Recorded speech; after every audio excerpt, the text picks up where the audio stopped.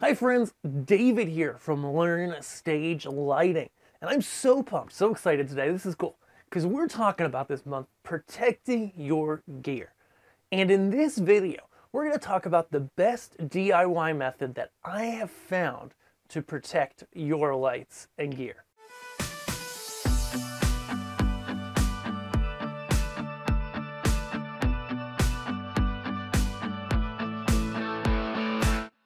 Ready? Let's dive in. So what we talked about in our last video was we talked about bags and soft cases, stuff like that. And for a lot of people that have, light use on your gear, those will work great. But the downsides to the bag and soft cases are that you really can't stack stuff up a bunch, especially in soft cases, because the stuff on the bottom will really get crushed and ultimately damaged. It works if you're putting a few things in your trunk and you're carrying it into the gig or using a small cart. That works great. But there's a point when you need to take it to the next level, where you're not ready for road cases yet, because road cases are heavy. So if you have to ever do stairs in your gigs, that's a bad idea. Honestly, small gigs with stairs, a lot of the times I'll pull stuff out of road cases in the truck, right, and carry it in if I can get close. So if you're not rolling into your truck or trailer and then rolling into a venue without stairs, road cases are typically not the best idea. Sure, they're heavy duty and they'll protect your stuff really well, but they're heavy.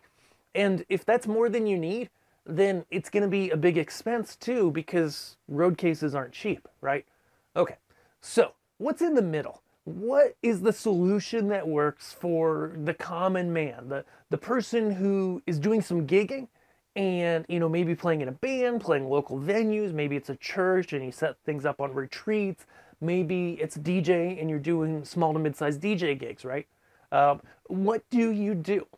This is the best DIY solution that I have found, okay? And it involves two things. The first is your fixture's packaging. Okay, so you bought your fixture and it probably came in a cardboard box. And some people, as you well know, maybe you've tried this, will take the cardboard box to every gig, right? And after like 5 gigs, that cardboard box is falling apart, right? Because it's designed to take the fixture and get it to you. And then if you say you buy 10 fixtures, keep a box or two. This is a good tip. So if you ever need to do a warranty return, you're not smacking yourself in the head trying to package the thing up safely, right? But then you break the boxes down, you recycle them, you toss out the packaging, whatever, you're done, right? No, don't do that. Okay, why not? Because you can make a really inexpensive road case, and this is kind of inspired by the fancy road cases without spending money, okay? So the second piece of this is those yellow lidded plastic bins from the hardware store. To represent those, because I didn't have one close today, I've got an Apple box, okay? But same concept.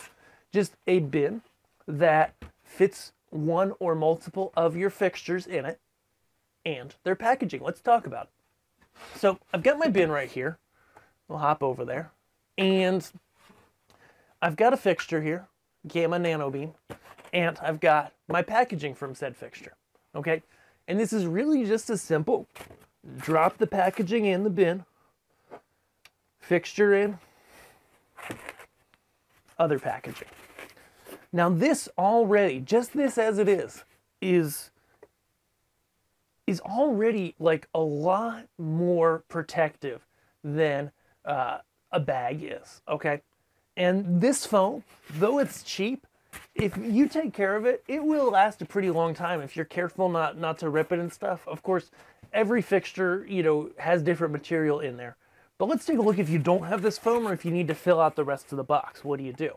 Right? Because right now it's in this yellow lidded box. We put the lid on and the fixture's still going like this. As you move it, it might fall over. It's not really getting protected. What do you do?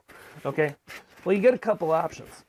One, you could literally just take like DMX cables and mic cables and stuff and just stuff it in there and fill out the space.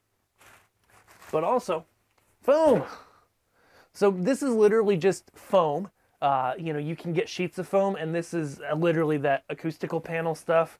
Not real acoustical panels, but like anti-reflection panels. And you can literally just take this and just slide this in the side, right? I think I got enough pieces to fit in the side there. And you can cut it down.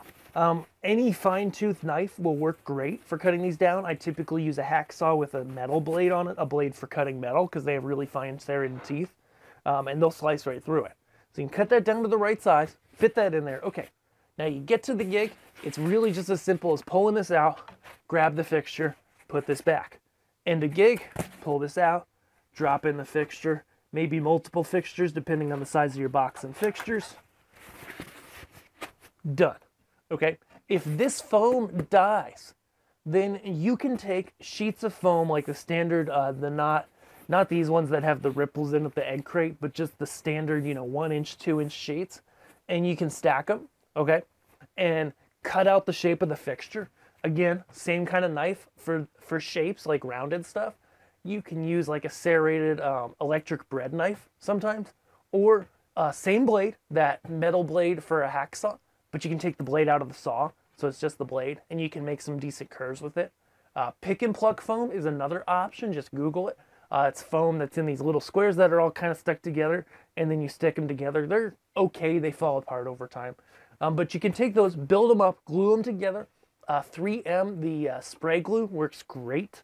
You want to get the nice industrial stuff. It has a black cap and like a reddish can.